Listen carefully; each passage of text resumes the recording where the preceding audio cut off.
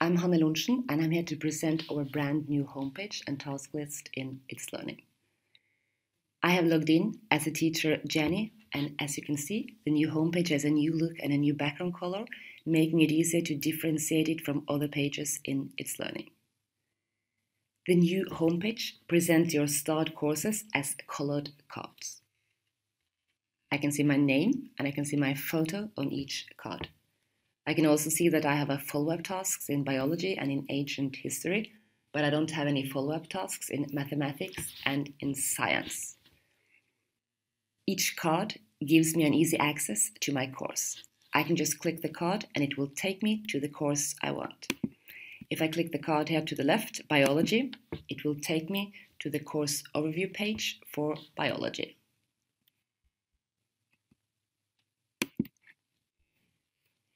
Teachers will also see two icons on each card, a star and a pencil icon.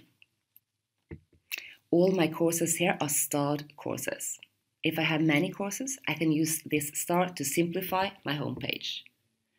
Unstarred courses will be available at the bottom of the page. I can just click the star again to make it a starred course.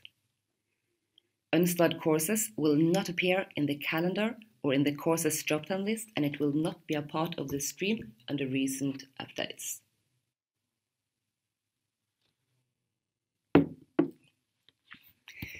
Only teachers and admins will see this pencil icon. When clicking the pencil, we open a modal and teachers will be able to edit their course card. All changes made here will affect all members of the course. We hear students complaining about long and difficult course names, and we also know that many teachers will have courses with almost similar names. Now they have the option to give their course a friendly name. The official name of the course will always be listed at the top. I can also select another course color if I don't want to have this pink color on my course.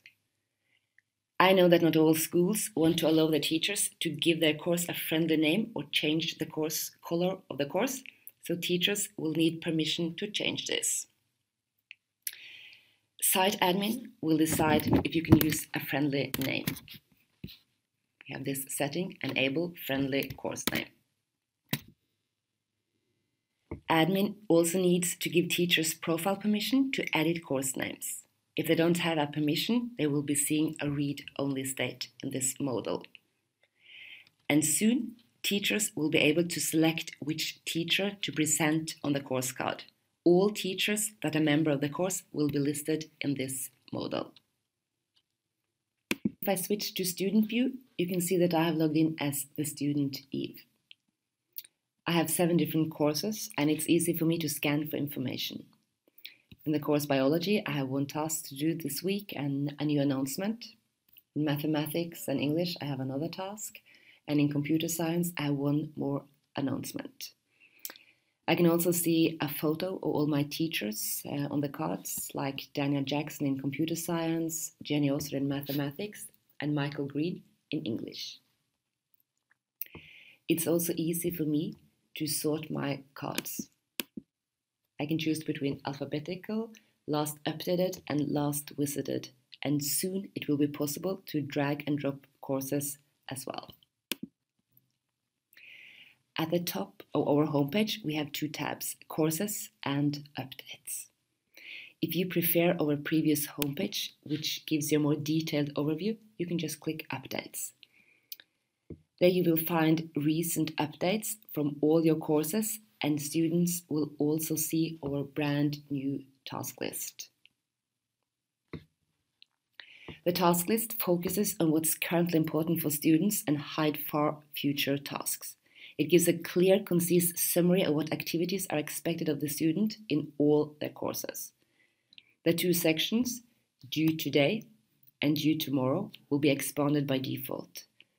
Tasks that have expired will be automatically removed to keep this list clean.